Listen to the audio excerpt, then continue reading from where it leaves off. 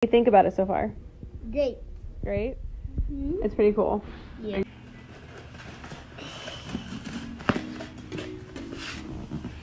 And pull it up. Cool. Don't quite know what it is, though, do you? Hold on. Hold on. Careful. Cool. Like, cool. So, this is a computer.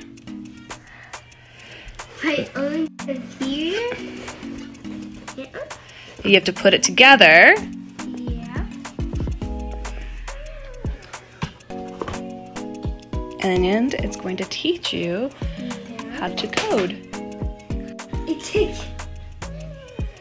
This helps me code? It does. Does that sound super cool?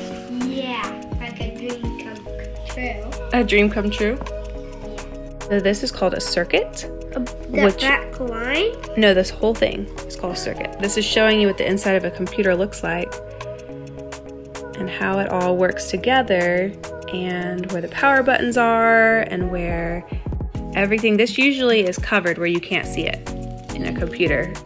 So this part is called the heat sink. It protects the very important chips from overheating, and you want to be careful because when the computer is working, it is really hot. So that is what this is. Mm-hmm. So it keeps it from heating up. You can look at it more closely with your magnifying glass. Let's get the computer some power. Take the battery and push it in onto the screen.